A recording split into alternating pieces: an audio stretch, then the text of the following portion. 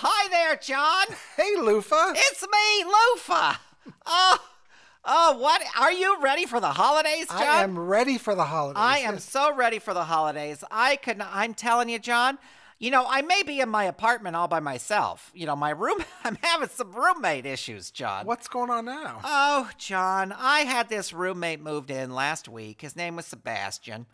And Sebastian, he moved in. I don't know what it is. I mean, he's a very nice gentleman, never wears a shirt. I'm thinking of buying him some shirts for Christmas because I don't think he wears a shirt. Anyway, he wanted to go down to Venice Beach, John, and Venice Beach in, Los Angeles. Sure.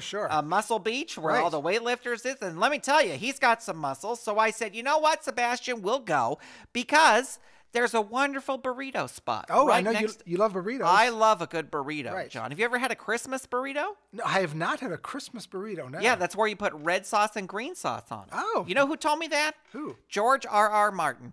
Anyway, that's a true story. I'm telling you that. He told me that. Okay. I said, yeah, Game of Thrones. And he's like, no, Christmas burrito. And I said, we're going to be fast friends. Right. Anyway, John, I'm sitting there eating my burrito. Sebastian, he sees a whale. Now, Sebastian's from the Midwest, right? Like, he's in the middle of the country. Okay. Right?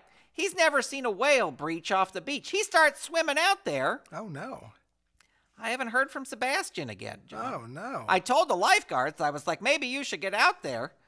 I don't know what I'm going to do, though, John, because I got to make that rent money somehow. I may have to go back to my old job. Your old job? Yeah, I'll think about it.